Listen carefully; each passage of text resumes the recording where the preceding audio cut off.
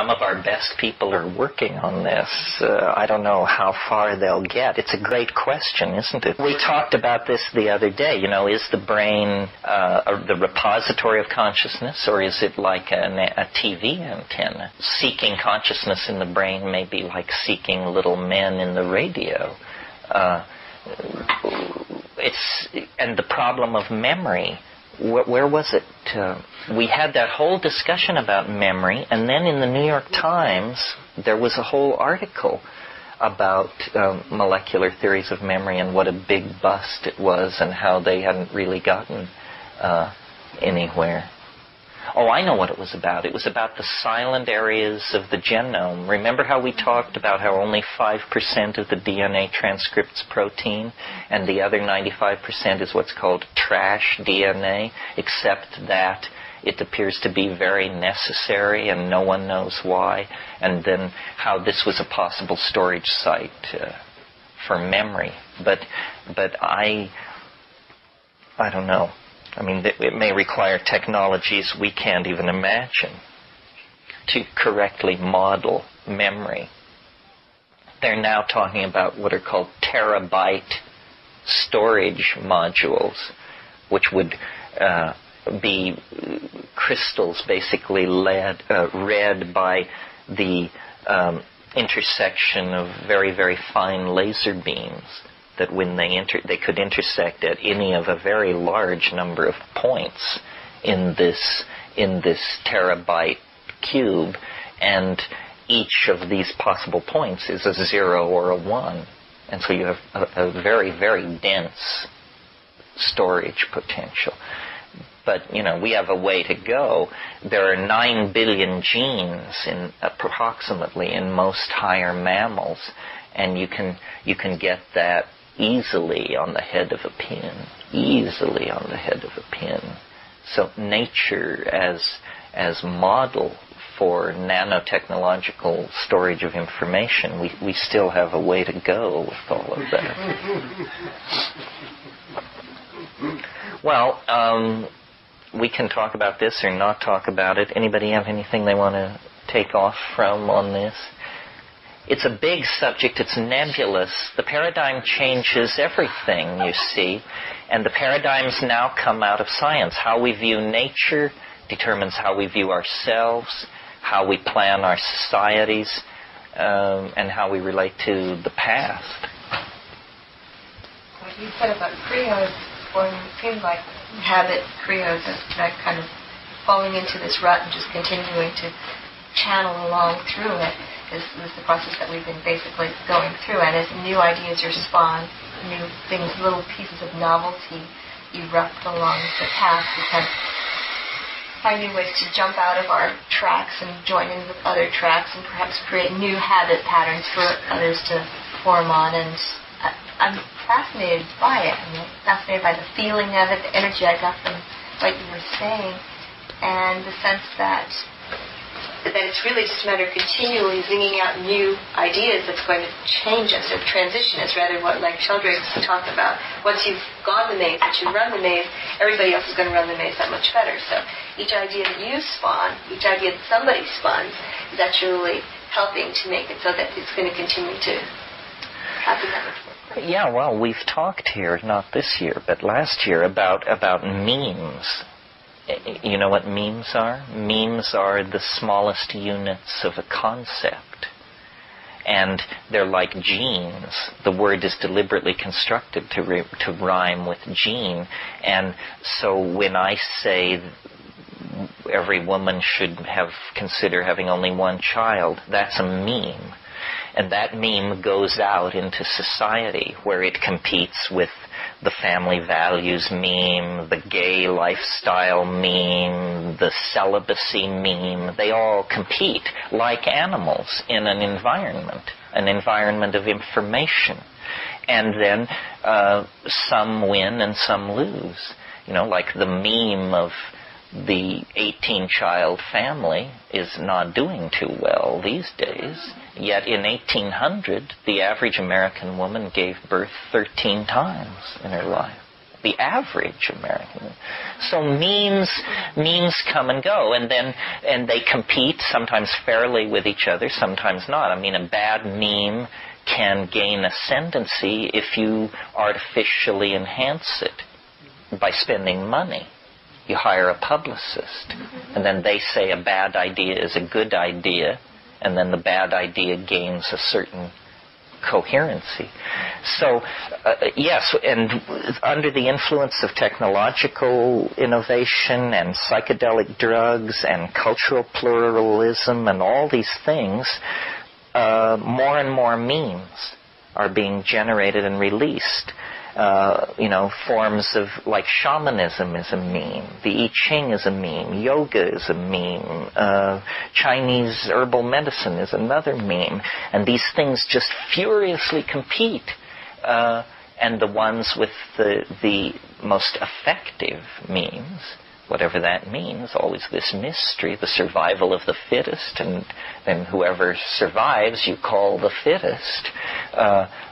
But it's forcing mutation of these very rigid, linear, post-Renaissance structures that have been put in place in Europe and derivative civilizations without ever being subjected to serious competition from other times and places.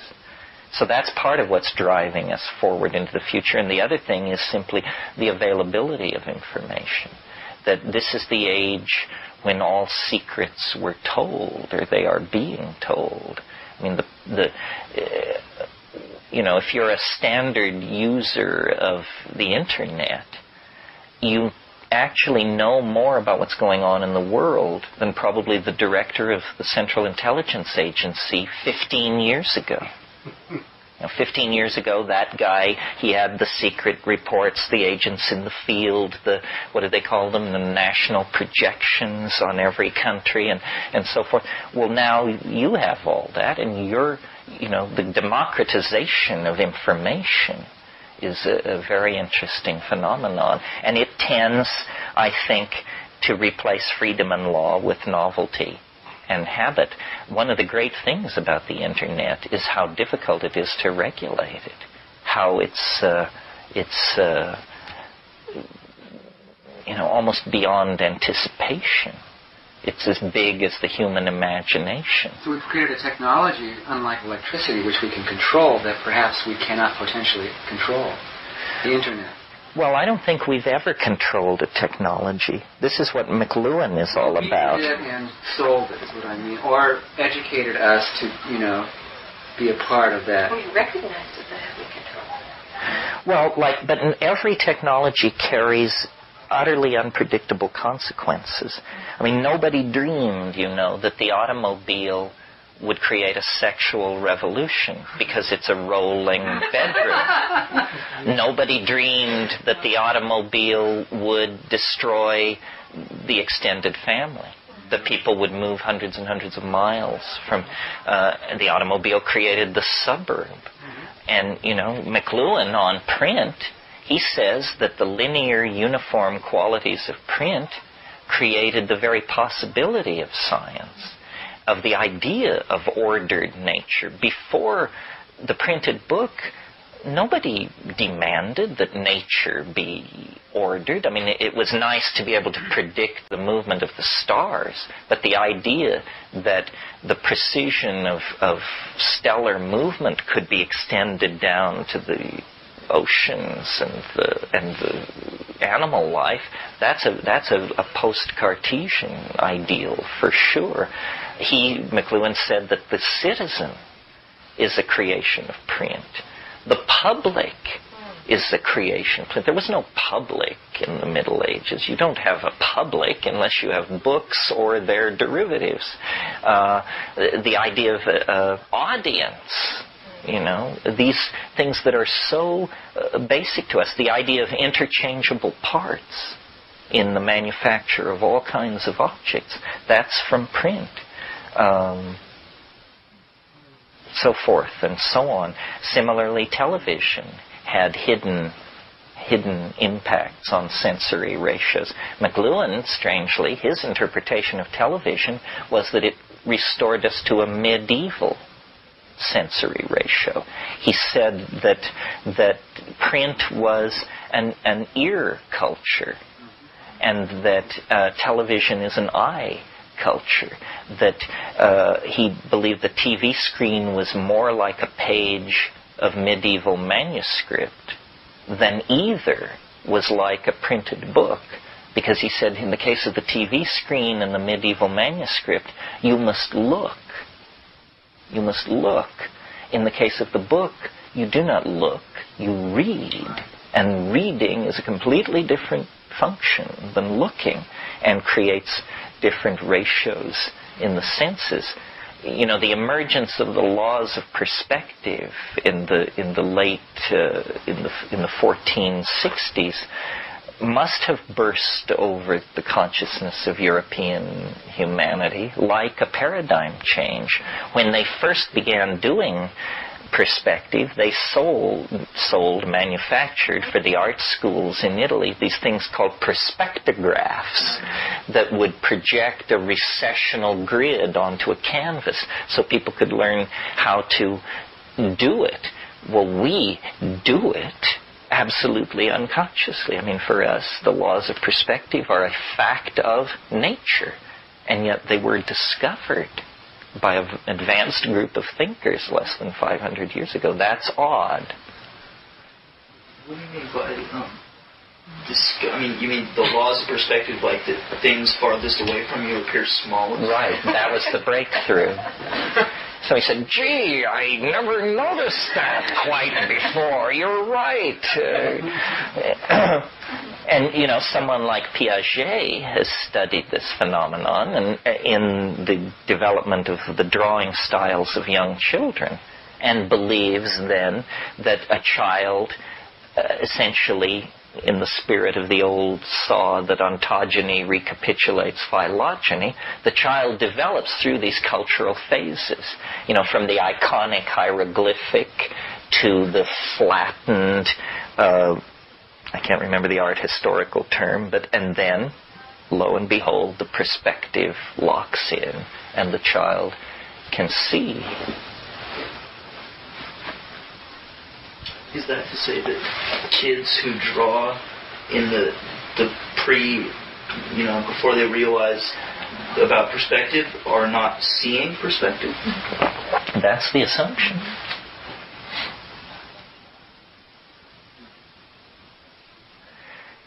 So let me see if I did my list. I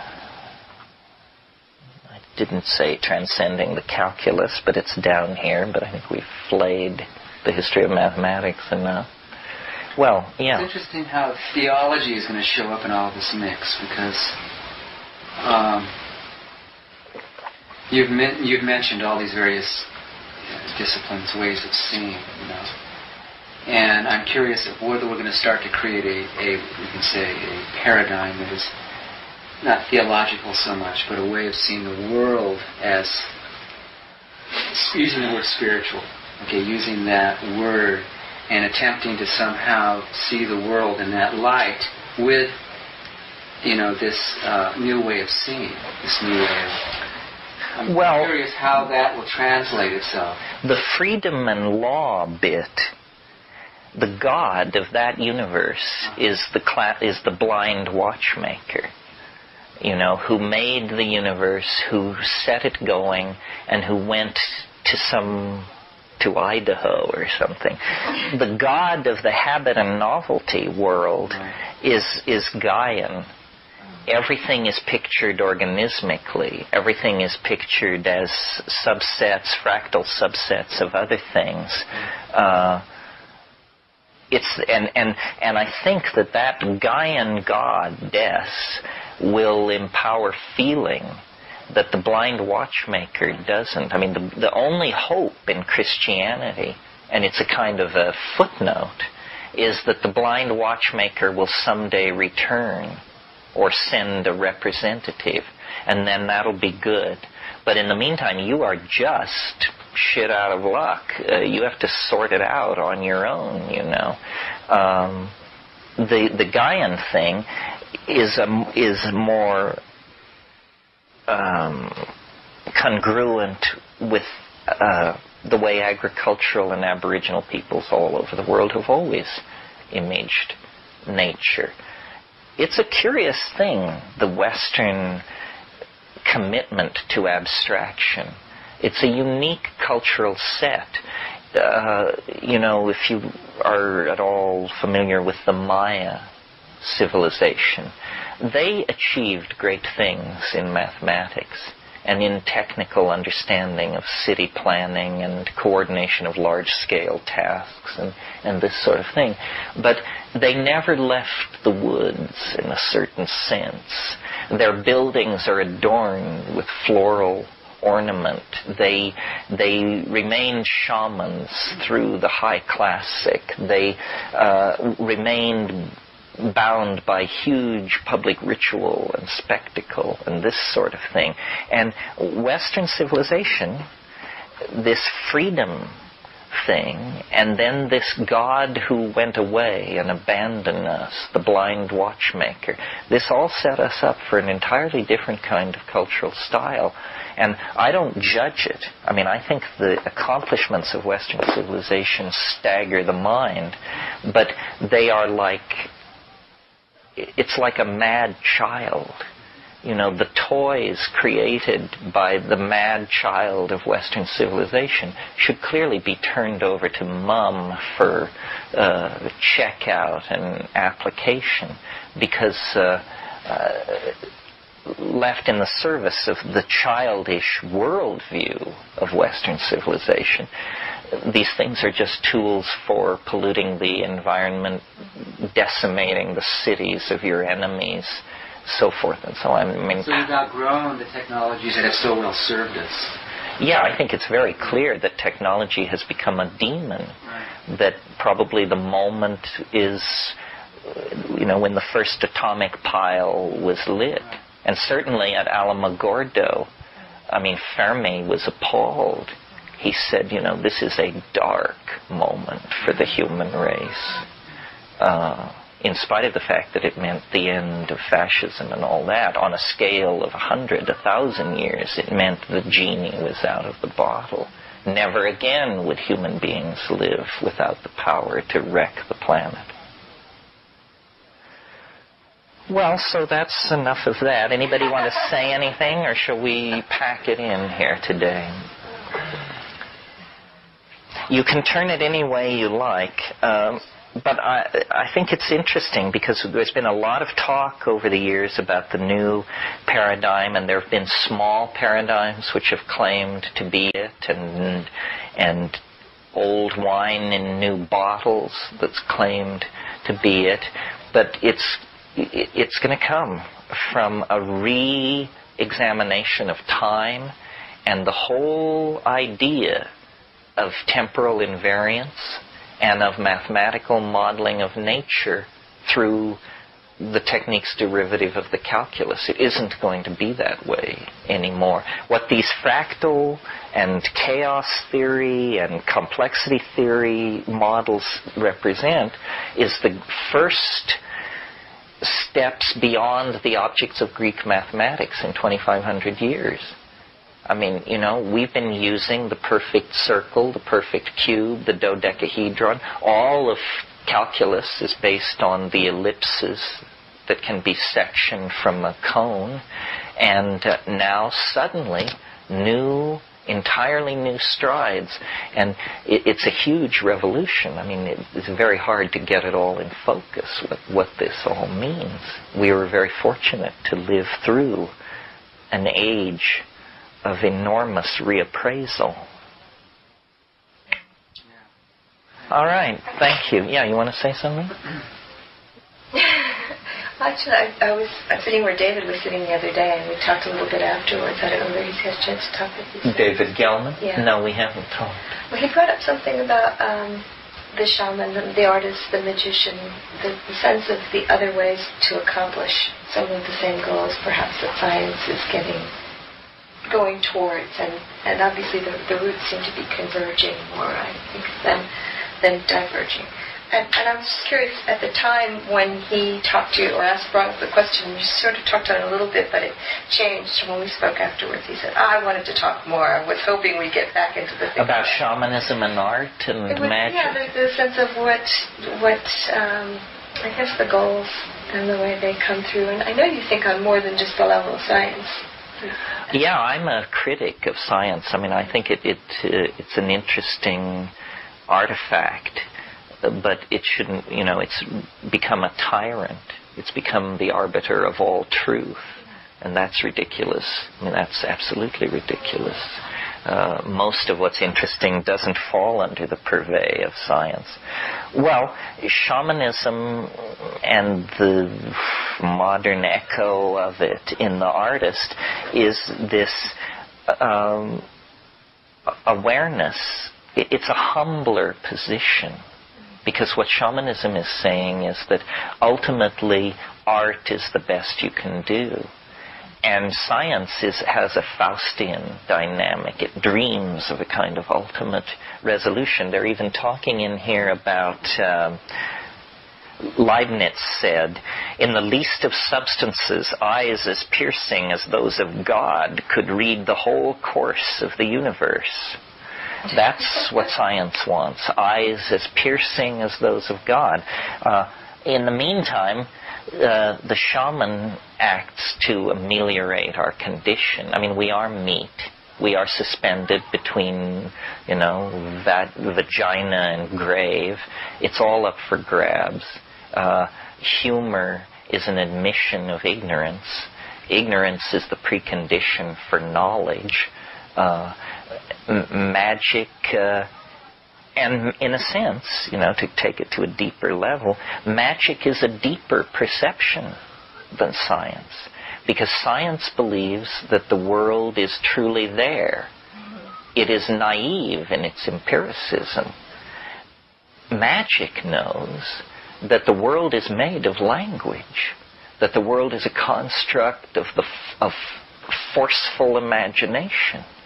And, the people who don't know this are walking around inside the realities created by the people who do. The Madison Avenue understands this. Government propaganda agencies fully understand this. And to the degree that you empower yourself, you will become more and more a dweller in linguistic constructs of your own making. This is what I meant. This is a good closure. This is what I meant by do not watch, do not consume. In other words, do not lease other people's linguistic structures and live in them. Build your own virtual worlds, build your own values and your own house of mirrors, and then you are on equal footing. But if you are consuming the manufactured linguistic structures, Marxism, Freudianism, Christianity, Keynesian economics, you name it, then you are to a degree giving up your humanness, your uniqueness. That's, and in Buddhist philosophy, this is a value greatly to be conserved, human uniqueness. And I don't think any culture in history has been so at war with human uniqueness, because we have the technology to export so many so-called pat answers. No matter what your problem is, there's a book and a self-help group for you. Well, that's not, no, that isn't it at all. Build your own damn wagon. All right, enough of this.